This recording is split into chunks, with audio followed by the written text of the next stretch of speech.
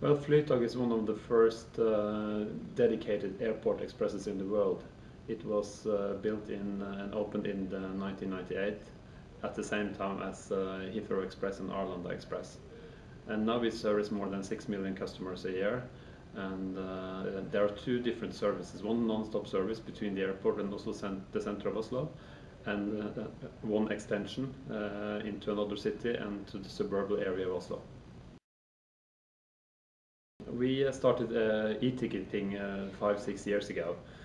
We took away all the GDS bookings, all the the travel agencies and tour operators when we launched the e-ticketing.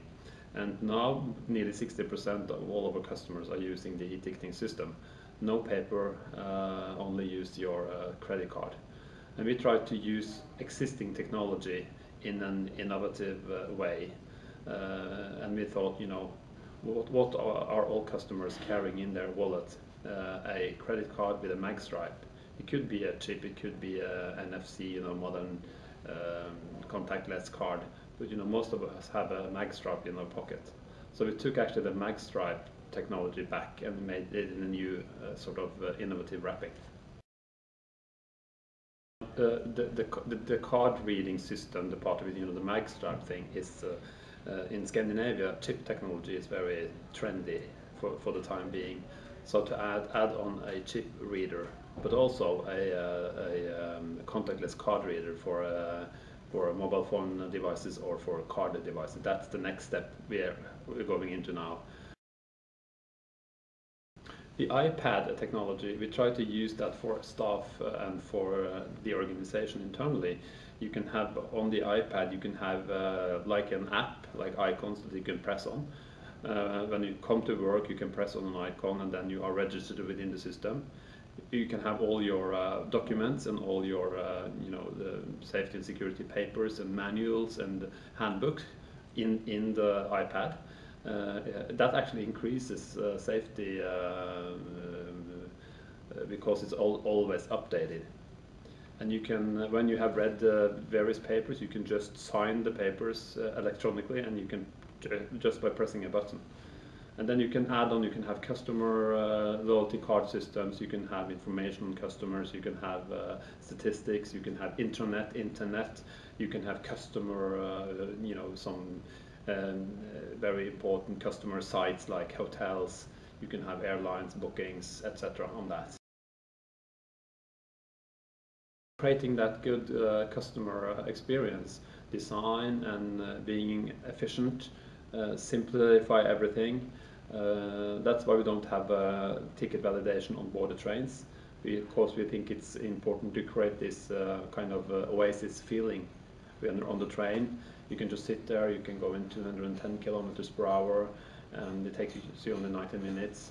You don't even have to read the newspaper, you don't need to open your computer, but if you want to, we have large wireless internet connections on board the trains. There are monitors that you can look on, to watch news, both international news and Norwegian news. So that's a good travel experience. That's the first priority.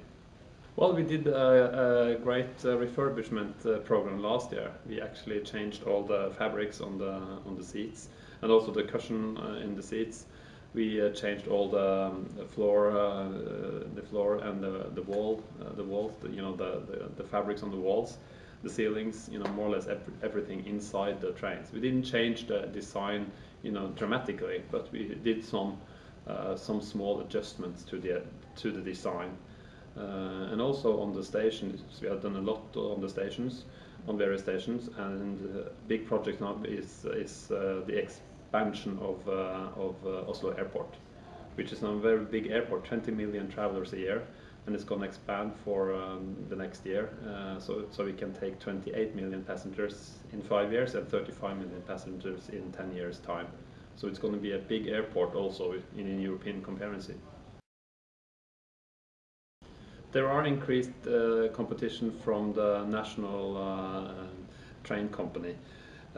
We are both owned by the government, so it's up to the ministry to actually decide how they're going to use the two train operators. And the challenge is that the other operator has subsidized prices, tickets.